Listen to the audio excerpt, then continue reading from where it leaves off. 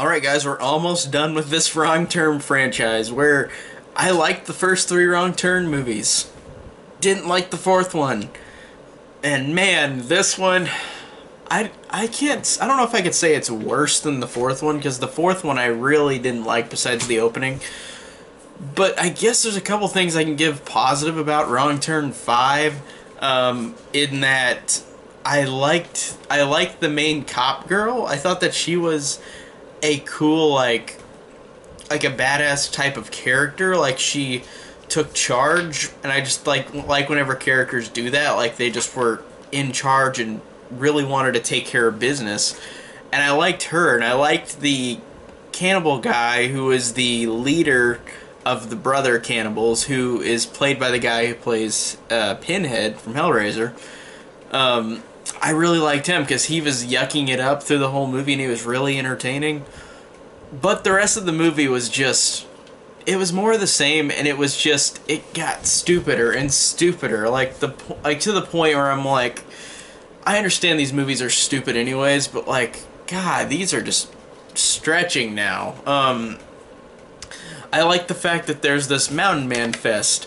So it's about all these kids going to this Mountain Man Fest, and they dress up in costumes.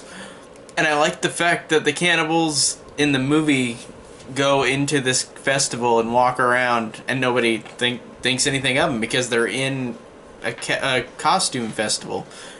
And yeah, I don't know what to think about that, because if the makeup was like the first two Wrong Turns, then it would have looked out of place having these cannibal characters there. But because the makeup is so shitty in this movie for these cannibals, it's weird. It works, but it shouldn't work. It shouldn't work that these characters are all like, they look really bad with the bad makeup.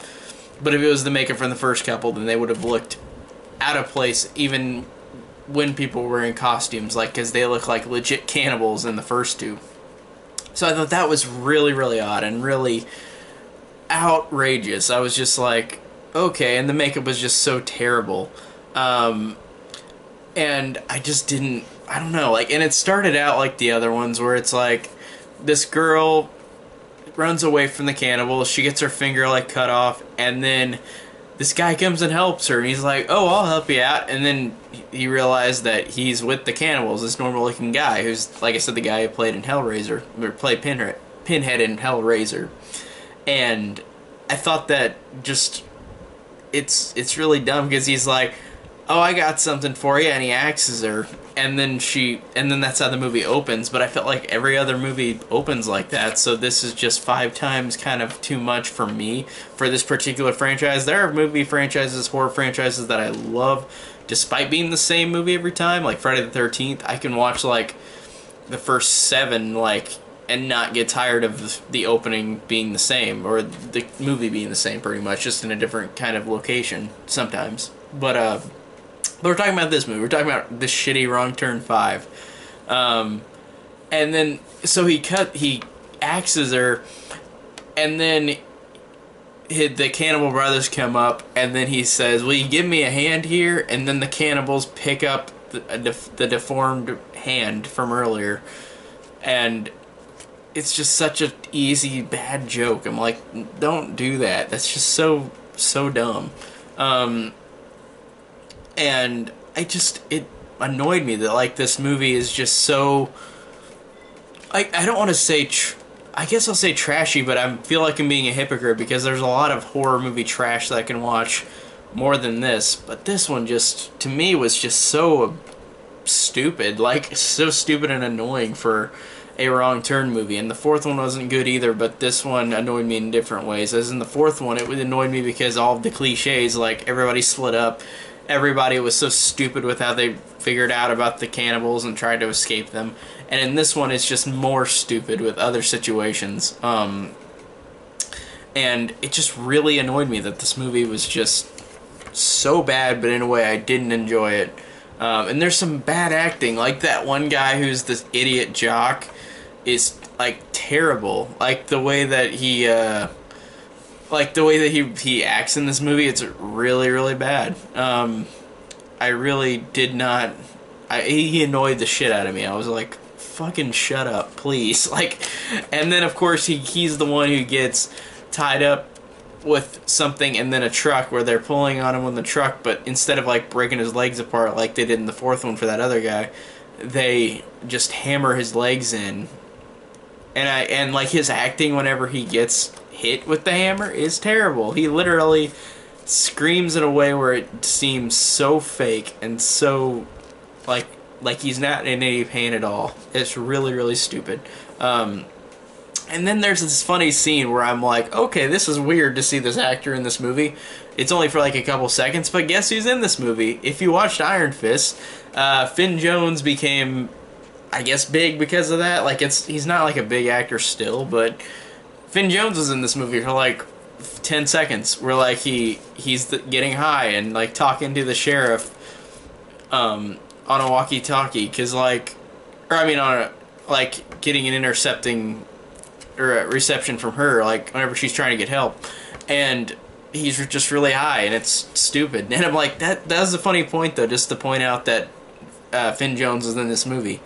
I just didn't even, for a second I didn't recognize him because he didn't have those lamb chops he has in like all the acting roles he's in now. But I was like, that looks like him and sounds like him, and what do you know, I looked it up and it was. So that was a cool little throwback to an actor that was not big at all then, and I guess isn't really big now, but still he's bigger than what he was before. So I thought that was really funny, just seeing him. And then like the kills in this are kind of fun, but they're still ridiculous, and I feel like I've seen them done better in other movies. For example, there's a scene where this guy is buried underground, and then the cannibal comes out to run him over with a, I don't know what the vehicle's called, it's like a giant tractor with like all these spinning blades underneath it.